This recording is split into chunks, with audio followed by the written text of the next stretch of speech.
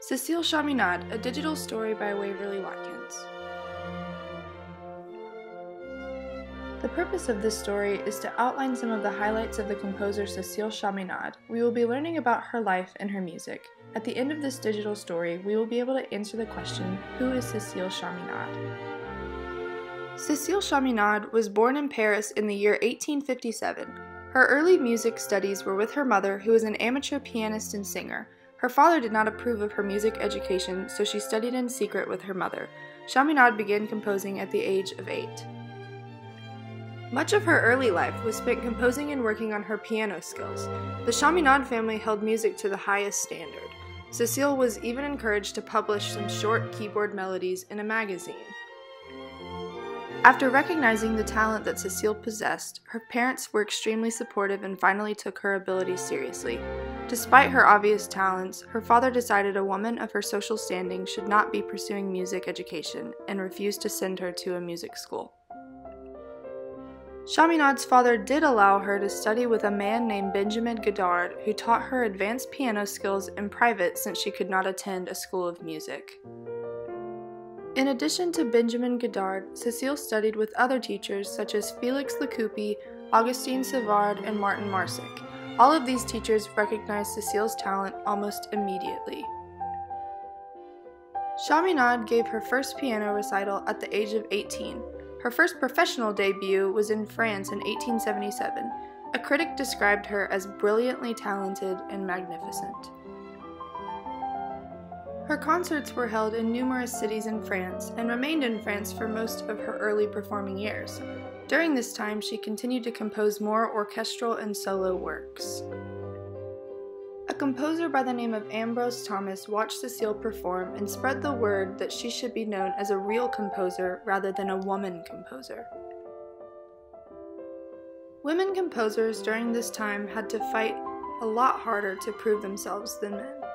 The quality of women's music was harshly judged simply because of gender norms. Chaminade's music sold well, but received severe criticism because she was a woman. Her piano salon music and songs were very popular. However, her more serious works such as operas, ballets, and orchestral pieces were less likable by the critics. Almost all of her music was published in her lifetime, but because of gender stereotypes, most evaluations were critical. Cécile's father passed away in 1887. His death put the Chaminade family in somewhat of a financial crisis. The only way that they would be able to survive economically was if Cécile's music was successful. With this pressure to support her family, Cécile worked even harder to compose pieces that would successfully sell. She worked primarily on smaller compositions such as solo piano works rather than larger operas and ballets.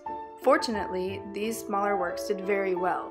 These compositions were essentially the legacy that she left as a composer.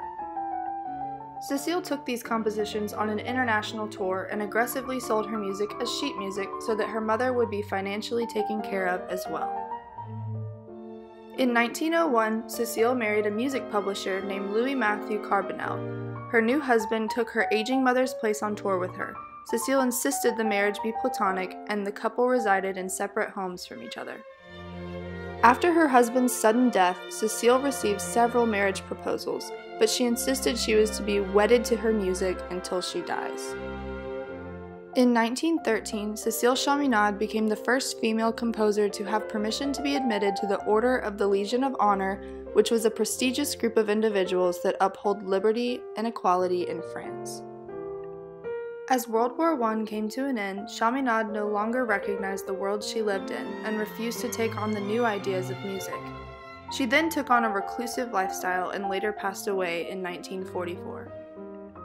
To recap, Cécile Chaminade was a prolific composer of the late 1800s and early 1900s. Deemed the first woman composer, Cécile was an extremely talented musician who worked hard to provide for her family and set the tone for women musicians to follow in the future.